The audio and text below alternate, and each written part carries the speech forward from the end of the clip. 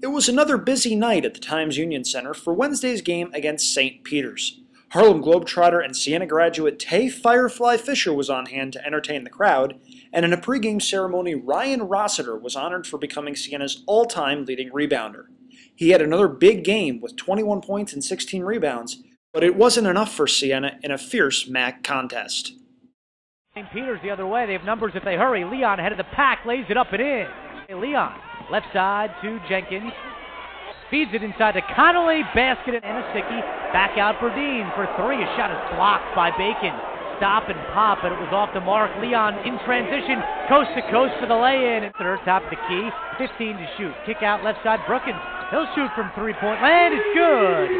Rakeem on fakes the three, drives into the free throw line, puts up a shot, blocked by Brookins. Rossiter has it. Baseball pass up ahead to Jackson, and he lays it in. 15 on the shot clock. Dribbles back to the middle. Pass is blocked by Rossiter. He comes away with the steal. Up ahead to Brookins, off the glass and in. Has it pass to Connolly. Has to put up a shot. Stripped by Wignot.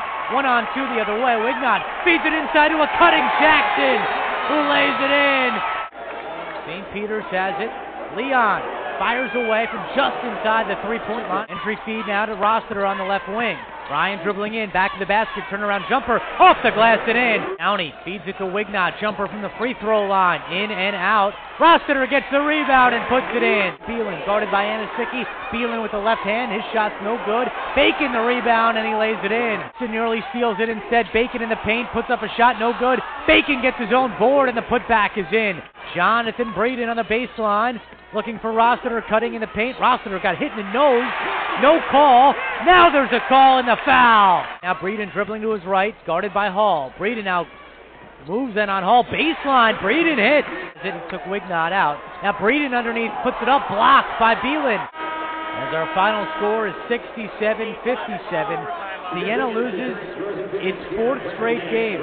We didn't come up with a couple of rebounds, and you know, it was a grinder. It was a really tough physical game that came down in the last couple of minutes.